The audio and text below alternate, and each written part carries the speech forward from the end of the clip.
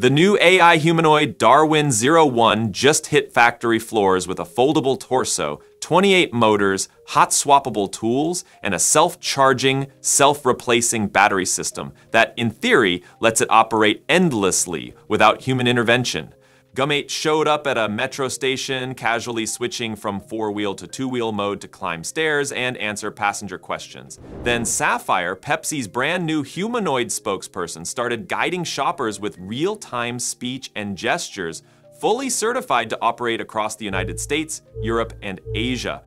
And while all that was happening, MagicBot pulled off live multi-robot coordination, kicked a football into the top corner, and helped launch the biggest humanoid robot competition to date.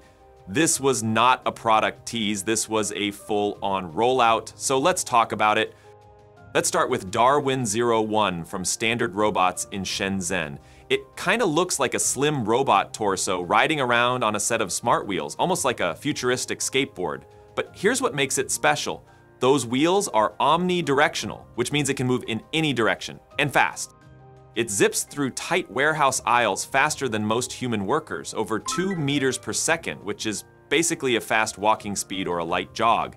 Even though it looks small, its upper body hides 28 individual motors that let the arms bend, rotate, reach into awkward spaces, and even fold back if it needs to get under something low. And when it comes to lifting things, it can handle up to 10 kilograms, which is more than enough for most of the small parts, tools, and boxes used in factories and production lines. What really makes it useful is how flexible it is on the job. The wrist is designed to quickly swap out different tools. So one moment it can be using a gripper to grab small boxes, and the next it can switch to a suction cup to lift lighter plastic bags. The robot constantly updates how it moves and grabs things using a mix of sensors, laser scanners, depth cameras, and even radar, all working together to help it understand the space around it. This allows it to avoid bumping into things like wires or walls and figure out exactly what it's looking at and how to interact with it. It moves around on its own, but if needed, a human operator can take over remotely using a virtual reality headset and control it in real time through a 5th-generation network. The connection is super fast with barely any delay, which is important for situations where the robot needs to do really precise movements like placing something inside a tight space. The power system also got an upgrade. When it runs low on battery, it can either quickly charge itself at a docking station, or if you go for the more advanced version, it can automatically swap its battery using a special drawer system. And when they say it can run for 12 hours, that's not just a guess. They actually tested it with a full shift. 8 hours of work moving items, followed by 4 more hours doing quality checks. It ran the entire time without issues, and they published the test results. But the thing that really puts DARWIN ahead of older robots with wheels is how easily it fits into existing systems. It can connect directly to the same factory software used to run other machines, like manufacturing execution systems and warehouse management platforms. That means it can receive tasks just like any other robot on the floor. It also connects to the same network that controls other mobile robots, so it can work alongside them, hand off items, or even ride on top of an automated cart if something heavier comes through. And the company keeps showing off the foldable torso, and for good reason. It's not just a gimmick. The spine of the robot can actually fold down so its head stays below the height of older overhead rails and beams still used in many factories. And even while folded, the robot stays stable, adjusts its center of gravity, and keeps moving at full speed. It is one of those smart little design decisions that only comes from people who have actually worked in real factory environments. Behind every smart robot, there needs to be smart data, and that's where Deep Agent does the thinking for you. Abacus AI just gave Deep Agent a serious upgrade, and now it's easily one of the most powerful tools for data analysis out there. With just a single prompt, you can now generate rich interactive dashboards packed with detailed charts, dynamic filters, and even fully functional 3D plots.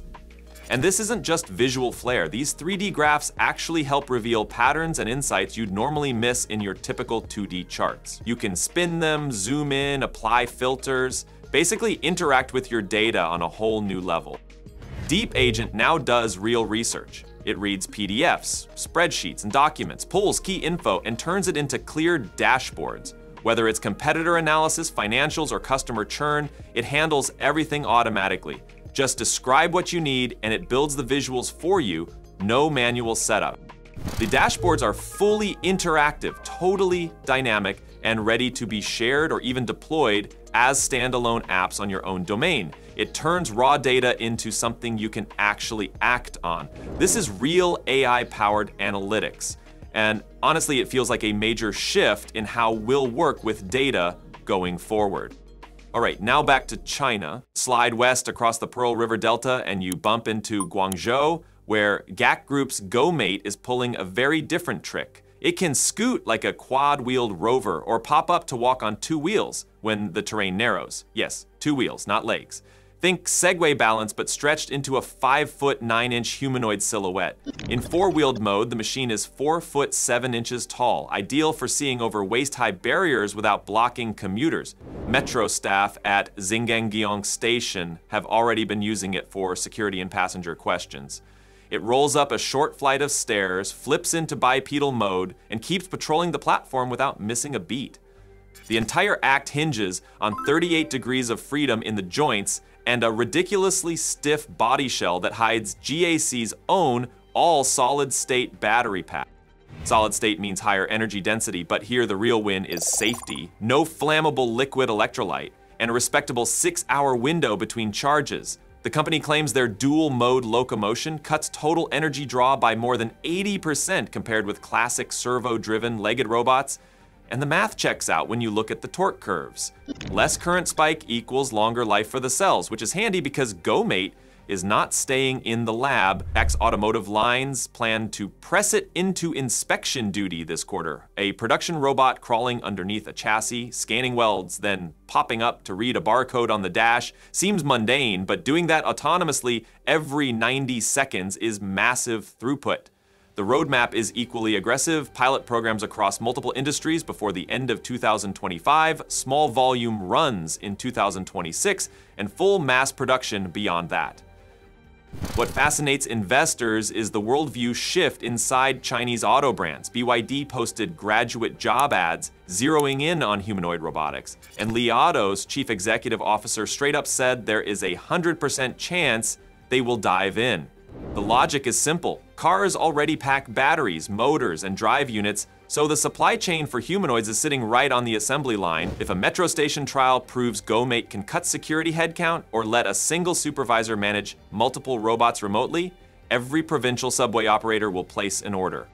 On the healthcare side, the same balance system that keeps GoMate steady on a moving escalator translates nicely to hospital corridors where stretchers, intravenous poles, and visitors collide in ways floor plan, computer-aided design cannot predict.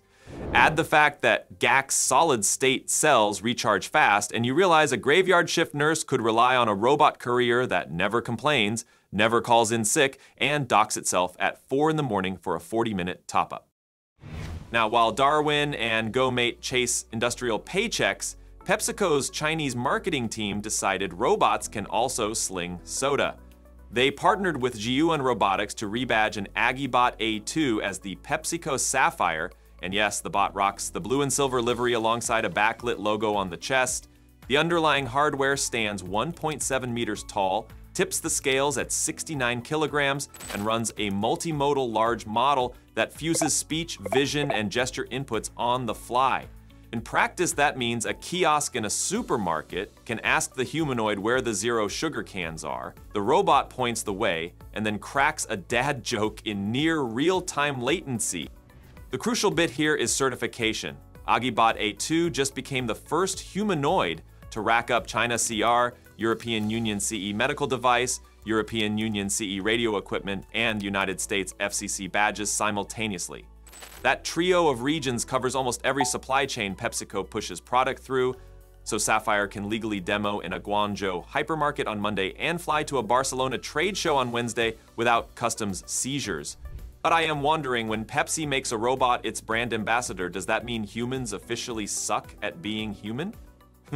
All right, now certs usually sound boring, but they make a real dent in the rollout curve. Analysts keep framing 2025 as the kickoff for mass production humanoids, and the numbers floating around are wild, anywhere from 4 to 10 million units shipped annually by 2035. When your robot already satisfies radio, medical device, and general safety directives, the sales guys stop worrying about paperwork and start arguing about stock keeping unit count. ZWen's engineers also plugged in a customizable knowledge base. A regional brand manager can dump store layouts, promo stock keeping units, and local slang into the robot overnight. Next morning, Sapphire not only knows that 3 choose 1 is a 3-for-1 bundle, but also which end cap the bundle lives on. PepsiCo execs claim the bot will bleed into digital social campaigns, and honestly, that makes sense. Why drop an influencer fee when your own machine can wave at a phone and chain into a WeChat mini program? Rounding out the week is a name you may have missed, unless you track Shanghai's tech scene, Magic Lab's MagicBot. A single unit is solid, but the real party trick is that they already got a small swarm of these humanoids collaborating last December. Think of 3 or 4 identical bodies sharing sensor data, so one can pass a box to another without human timing cues. At the Guangzhou Embodied Intelligence Conference, the crew staged a live relay. One robot lifted a bumper-sized part off a pallet, passed it to a second unit on a slope, and a third slotted it onto a demo chassis. Crowd went loud, not because of the lift weight, industrial arms do that every day, but because the robots choreographed in real life with no external motion capture. MagicBot is not locked to factories either. Showrooms, malls, and even tourist hotspots are booking trial units as human-sized guides. The software stack lets the bot switch from pointing out horsepower figures at a car dealership to explaining dynasty artifacts in a museum in about the time it takes to sync a new dialogue pack. And that adaptability dovetails with Zhangjiang Robotics Valley's master plan. Attract 50 key component players by 2027, build a full parts-to-platform ecosystem, and then light up service deployments citywide. The developer competition hosted more than 60 teams tackling tasks like barcode scanning, rubbish pickup, and battery hot swaps. And one of the crowd pleasers was a MagicBot penalty kicking demo. Seeing a humanoid backstep, angle its frame, and slot a foam football top corner is equal parts technical flex and marketing gold. The organizers want that vibe because they need investors who normally fund apps to realize hardware is finally nimble enough to iterate fast. The whole place buzzed with that post-proof of concept energy. Basically, nobody is arguing whether humanoids can do the job, only how quickly they will displace legacy gear. So the question is, if a robot can now deliver packages, patrol subways, sell you soda, and play football, how long before one marries your sister and files taxes better than you?